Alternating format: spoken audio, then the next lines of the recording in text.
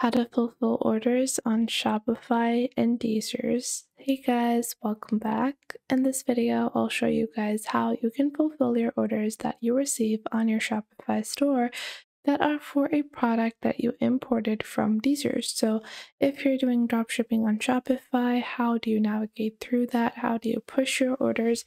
And how can you move towards order fulfillment? So let's get into it. Now, as an example, today I have my store over here, and if I go into my product, I have this little product that I have inserted to my store. So we have this product, yeah. So it is this product over here that I have imported. And if I go into my Shopify store over here, I can click on orders.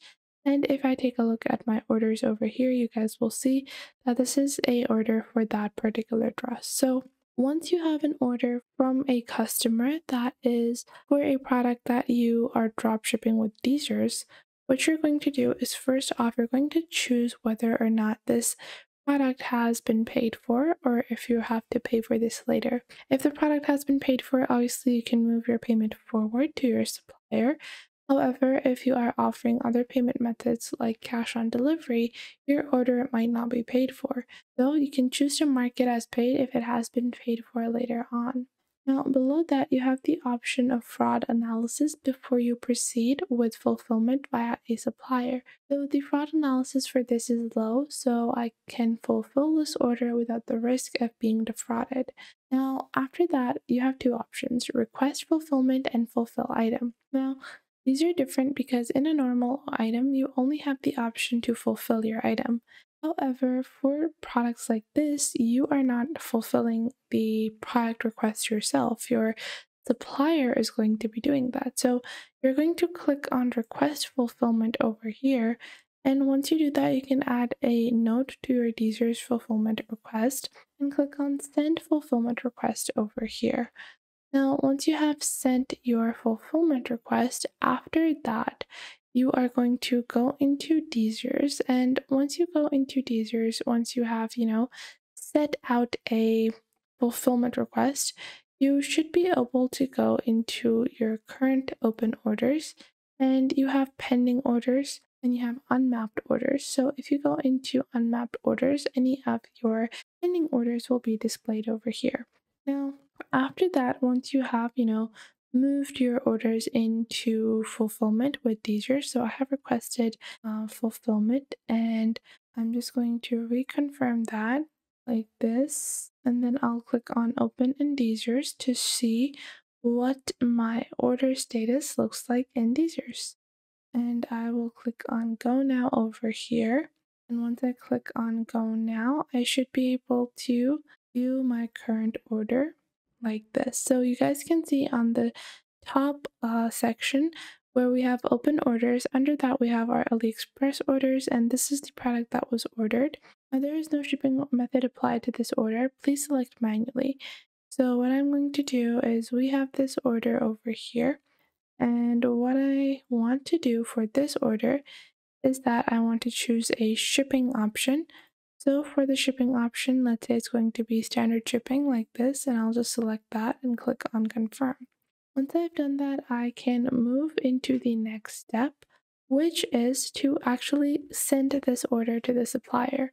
So to do that, you can click on order over here, and you have the option of order via API or order via Chrome extension. You're going to click on order via API, and then after that, you're going to click on confirm. Now, once you click on confirm over here, your order is going to be moved into the next step of fulfillment, where it is going to be purchased. So if you click on confirm over here, you will see your order is being placed right now. And then after that, you have awaiting payment. Now, once you have the order in the awaiting payment section, from here you can click on payment. And now this will show you how you want to pay for your order, and you can make the payment for your order. Obviously, if this is a order that was bought with a debit or credit card, then it is going to be a order which you can pay for instantly. And if you have the cash on delivery option available, you will have to make sure that you are able to offer up the initial investment to purchase the product and send it to your customer. So once the customer receives it, then you would receive your payment. Now, after you have completed payment, you have a couple of different steps, such as evading shipment. So once payment is processed, the shipment is going to be made to your customer. Then you have fulfillment. So after that, once the orders have been fulfilled, that means they're on their way to the customer. And then fulfilled orders are orders that have been shipped out by the suppliers and that are currently just almost gonna reach your customers. And this might also include completed orders. After that, you have any canceled or failed orders. So in this way, you can get started with managing your fulfillment with DSers and Shopify. Now, this can be applicable for any other dropshipping supplier as well. So, if you're doing this with CJ Dropshipping or any other supplier, you can follow these same steps to receive a similar result for your supplier fulfillment. So, you do have to keep in mind that you do have to make your payment on your own when you are on these third-party suppliers as well. Plus, keep in mind your orders can't be customized once they are placed in most situations.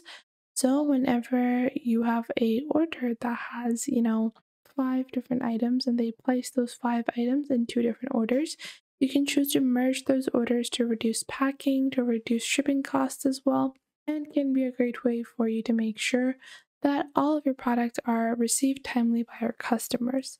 Now, if you are looking for simple fulfillment of your order, or if an order is canceled right after it has been placed with you, you're going to go into orders and then click on cancel request to cancel your fulfillment request. So you can cancel an order like that as well, or if a customer is still in consideration, you can also cancel their order. If you want to fulfill a Shopify order that is a regular product, for that, just click on fulfill item and then enter a tracking number and a shipping carrier, and that is all you have to do to fulfill your own regular items. Just click on print packing slip on the top, and you are going to slap that label on your packing sheets, and that is all you have to do for your own personal fulfillment from orders.